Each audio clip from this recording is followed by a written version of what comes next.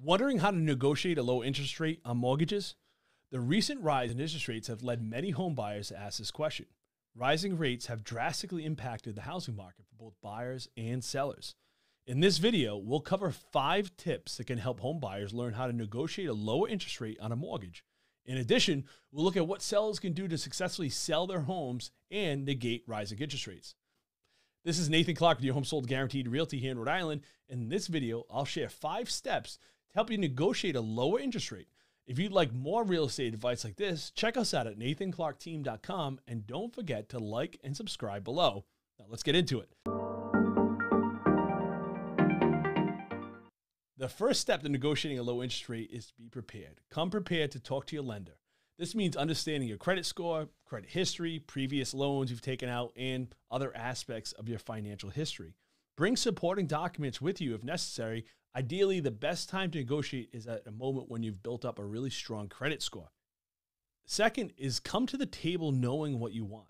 Know what interest rates and loan terms you want.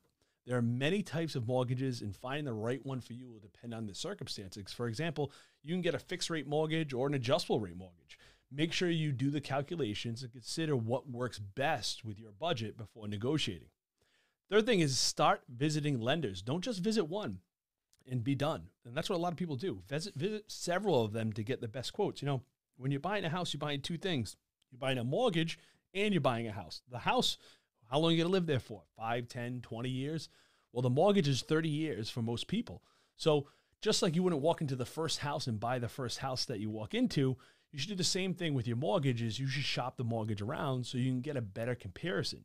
You can use a broker mortgage to help you compare other loan options out there, or you can go directly to a bank, credit union, mortgage company, or online lender yourself. We've done several videos about that on our YouTube page. Check us out, and you can look at the difference between those type of lenders.